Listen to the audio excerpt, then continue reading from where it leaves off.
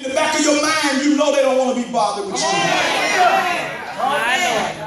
My Lord. And you say to yourself, one day you ain't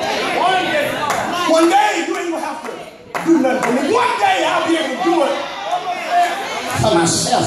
Ladies and gentlemen, this man is disabled. The text says he's impotent, and theologians suggest that this brother has cerebral palsy. Honey, mama, that means it is a brain disorder. It's a disconnect between the brain and the body. It's when the body and the brain have some kind of miscommunication, and so your brain sends the command, but your body doesn't receive the command. It's when you want to do what you can't do. So your mind says one thing, but your member says something else. It's when you say in your mind, I want to lift my hand, but your brain sends the signal, hand lift, but the hand don't get it, so the hand don't lift.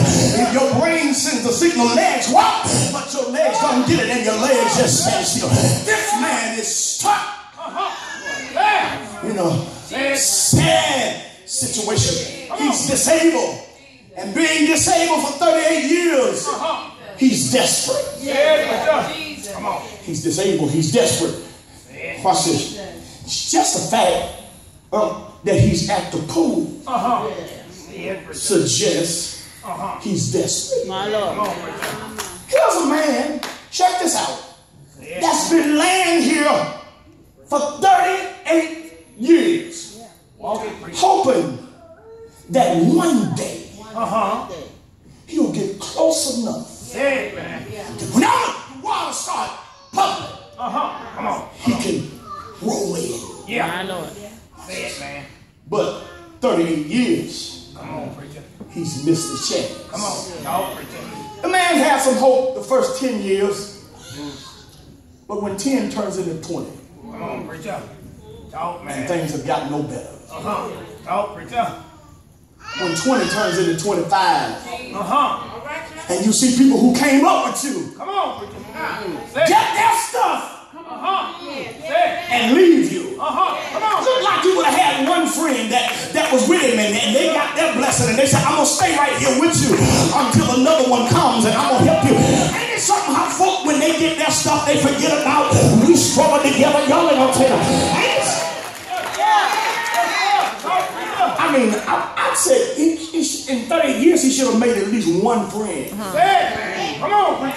That when they got there, would have stuck with him and made sure he got healed.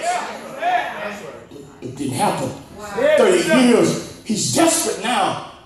And when you get desperate, ladies and gentlemen, you'll take it any way you can get it. And I don't know, y'all a good crowd. I don't know if you've ever been desperate for something for God or not, but you do know there's a difference in a want and a need. There's a difference in wanting a miracle and needing a miracle. Can I tell you, I don't want no blessing, but there's some blessing that I need from God. Y'all ain't shit of it. Can I tell you, when your want turns into need and needs unmet turns into desperation, you'll do what you gotta do to get what you gotta have. And that's why I got some desperate worshipers in the room. You've been hollering all service. The folks in your circle are agitated. The folks in your circle say you ought to shut up and sit down, but they don't know that you're desperate for something, and you'll do what you gotta do. If I gotta holler to get God's attention, I'm gonna holler till I can't holler. I need to just shout, I'm desperate. God, I don't want no blessing. Honestly, I need a blessing. God, I just can't. I need some stuff. Watch this.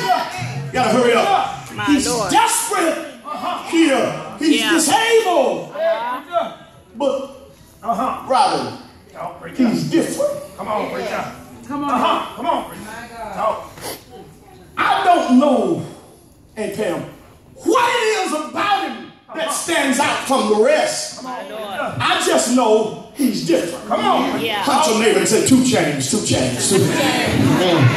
You're okay, get one on your head. I'm different, I'm different. You don't know what I'm talking about, but your kids know. That's why they come over here. 2 chains, I'm different, I'm different. Can I tell you, that's why folk go don't like you because you're different. That's why they can't stand you and you ain't never done nothing to them because you're different. That's why they talk about you and don't even talk to you because you're different. And you just can't fit in with the crowd. And you got to tell them, don't hate the player, hate the game. God made me like this.